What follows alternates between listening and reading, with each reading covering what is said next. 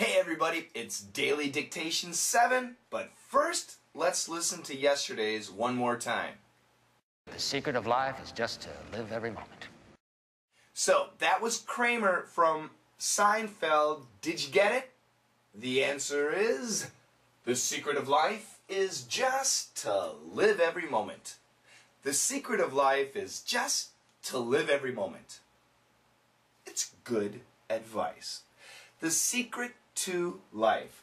Nothing too difficult. The secret of life. The secret. Now in American English, when we don't have a consonant, we've got to connect.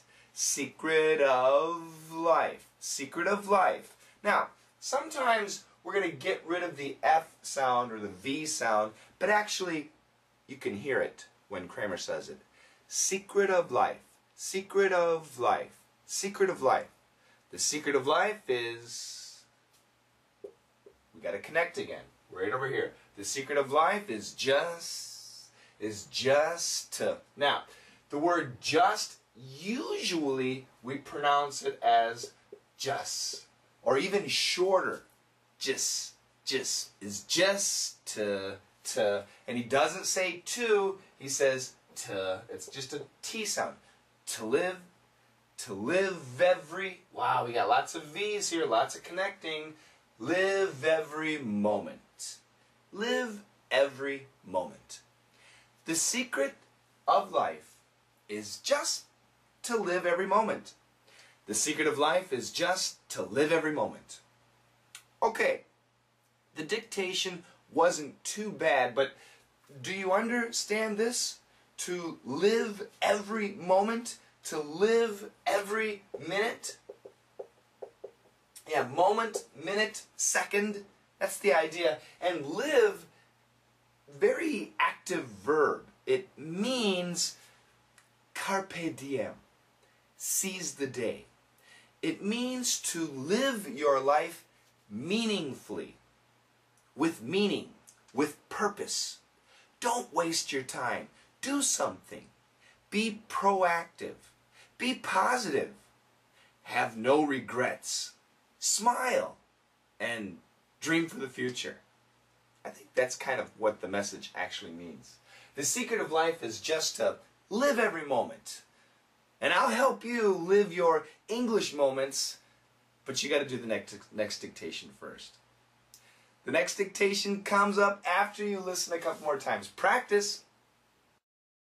The secret of life is just to live every moment. The secret of life is just to live every moment. Okay, dictation number 7 is about business. There was big news in business this week. UBS Bank. Have you heard about UBS Bank?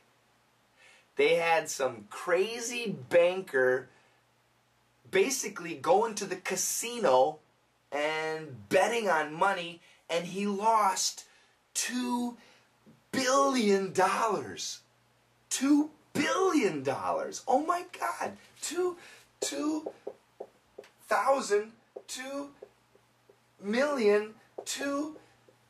billion. What a crazy guy. I guess the bank is okay, but this short segment is from AP News. There is a difficult word, so if you don't know the word, you can do an internet search and find it, or just try to listen and spell out the word. Okay? Good luck, and I'll give you the answers next week, Monday.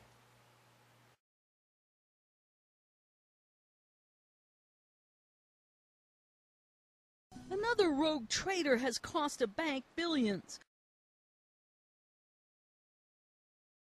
Another rogue trader has cost a bank billions.